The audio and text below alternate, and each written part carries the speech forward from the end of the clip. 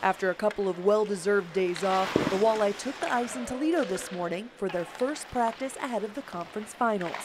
2 days of rest is crucial, and then just today is a feel-good day. Get back out there, get your legs moving, feel the puck, get some shots, let the goalies see some pucks. And now, moving into tomorrow and Thursday, it's going to be all about us, our structure, the way we need to play. So, it's better than having that one day off and getting right back into it, I think, as we head into this next round. We always want to get at least a day off or two before the next round, and we're fortunate to have a whole week here, so we got a couple days there, but we're back to work today and looking forward to Friday. Time off after the last series is huge. Gives us a little bit of time to recuperate, rest, heal up some old injuries and whatnot. As far as Tulsa goes, we know they're a really strong team. We haven't seen them as much as we have other teams we've played thus far in playoffs, but we'll be prepared. We're going to do our homework, make sure we get a good grip on all their systems, their tendencies, and things like that, and give ourselves the best possible chance to win the series.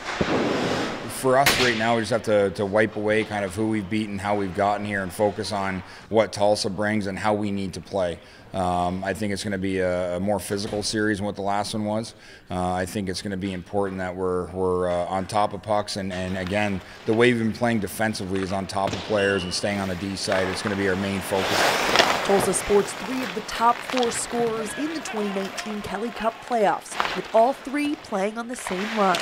It's trying to force them hopefully to play defense, and as long as we're good with the puck, we play with the puck and do things the right way.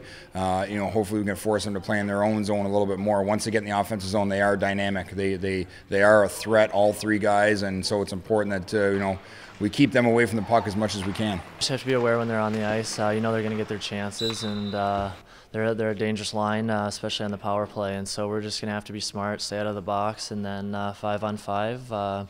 Take care of our matchups, and then when our other lines get up against their other 2 lines, take advantage of those. So for us, it's a matter of just managing all 3 lines, and we'll see what happens. It is the conference finals. Both teams are going to be really hungry and playing hard, so I'm sure it's going to be plenty physical, and I don't have a problem with that. I think our team matches up well with that. We have a pretty solid team, a lot of good size, and team toughness, so I think that'll play in our favor.